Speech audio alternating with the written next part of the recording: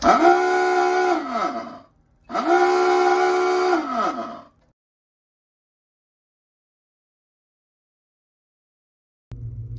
everyone, welcome aboard Submarine BECUNA here at Independent Seaport Museum in Philadelphia. My name is Greg, and on today's tour, we'll be taking an in-depth look at the maneuvering room. The maneuvering room is the second to last compartment on the boat, located just forward of the aft torpedo room. Dominating the center of the space is the single unit electrical cubicle, which serves as the control station for BECUNA's main propulsion motors. Unlike most ships that control their speed from the engine room, BECUNA and diesel boats like her control their speed from the maneuvering room. Remember, BECUNA's engines are here only to provide power to her electric generators.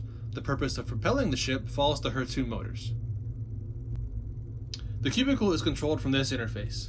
While it may initially look intimidating, the reality of it is the interface is symmetrical. The starboard side of the cubicle controls the starboard side of the boat, and the port side of the cubicle controls the port side of the boat. This means you only have to learn half the cubicle in order to be able to operate the entire thing. The 10 operating levers at the base of the cubicle control the direction of the motors as well as the flow of electricity through the main propulsion system.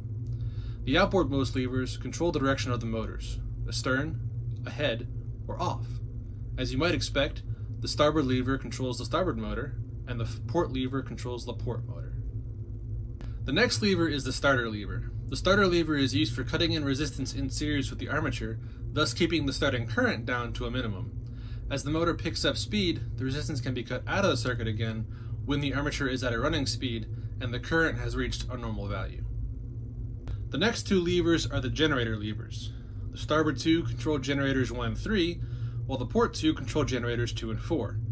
Each lever has 3 operating positions: off, motor bus, and battery bus. Motor bus connects the generators to our motors, while battery bus connects the generators to our batteries for recharging. The next lever is the bus selector. The function of this lever is to open and close both port and starboard motor buses, connect the battery bus to the motor bus, as well as connect any contactors required to operate the motors in series. And the last lever is the battery selector. This lever switches the forward and after batteries between operating in parallel and operating in series. There would normally be 2 electricians on duty operating the cubicle at any one time, one responsible for the starboard side of the boat and one responsible for the port side of the boat. While the two sides are largely the same, there is one difference between them, and that is the starboard side of the cubicle has an altimeter. An altimeter indicates altitude and is usually found on aircraft. So why then do we have one on a submarine? Well, the answer is air pressure. In order to indicate altitude, the altimeter measures air pressure.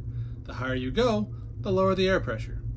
In 1951, as part of her guppy modification, BECUNA was outfitted with a snorkel, and the snorkel does exactly what you think it does. It allows us to dive down to about 60 feet or so, while continuing to bring fresh air into the boat, so we can run our engines even while submerged.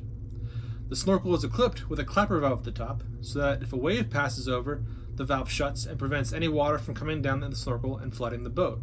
If that valve were to get stuck shut, the diesel engines would continue to consume air in the boat because they need it to operate. The crew also needs the air to breathe, and so as the diesel engines continue to suck air out of the boat, the air pressure in the hull is going to start to decrease. If the electrician on duty sees the needle in the altimeter jump and then slowly climb, he knows something is wrong with the snorkel. He can then shut off the engines and divert to battery power so the crew doesn't suffocate. Well, that does it for this video. If you enjoyed it, let us know by liking and sharing it. Then head down to the comments section below and leave suggestions for topics you'd like to see us cover in future videos. As always, thank you for watching. We'll see you next time.